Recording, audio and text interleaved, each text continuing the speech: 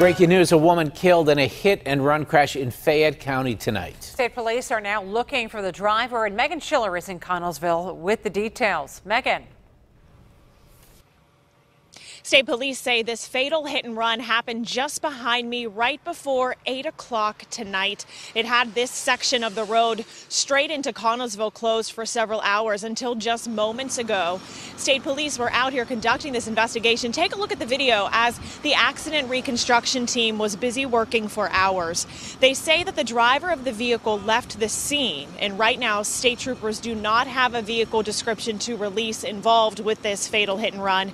State police tell KDKA that another driver came upon the victim in the roadway and then called 911 and stayed with the victim until police arrived.